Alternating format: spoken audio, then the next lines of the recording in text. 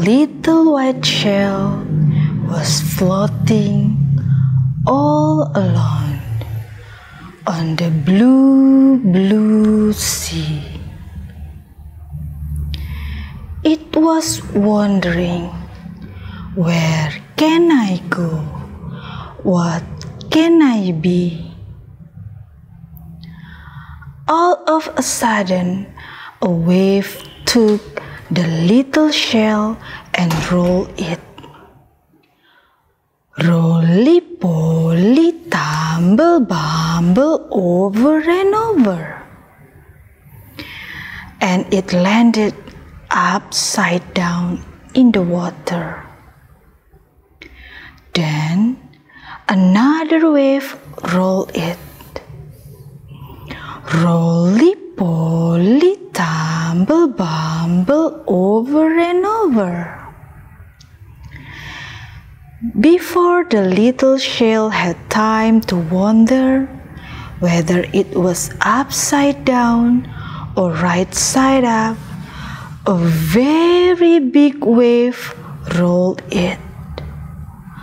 Roly-poly, tumble-bumble, over and over.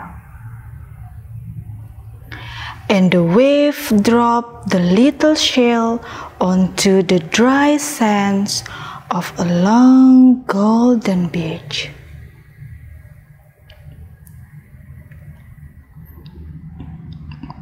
Meanwhile, an old woman had set out for an early morning walk along the beach. As she walked along the sands, she saw the little shell, brown and white and patterned bright. She picked it up and looked at it. I know a little girl who would like to play with you, she said. And she put the little shell in her pocket and walked back home.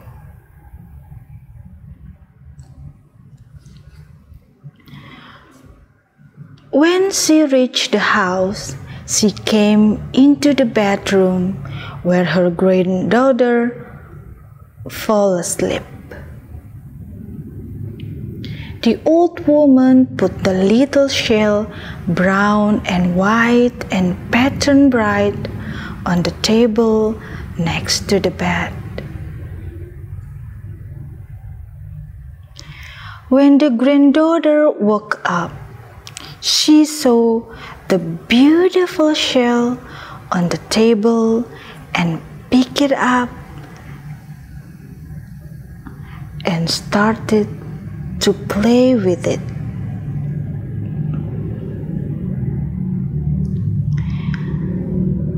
Grandmother sat in her chair, watching her granddaughter playing. The little girl called out, "Thank you, grandmother. It is such a lovely toy." The little shell knew that at last it had found a friend and home. It knew it was where it was meant to be, and doing what it was meant to be doing.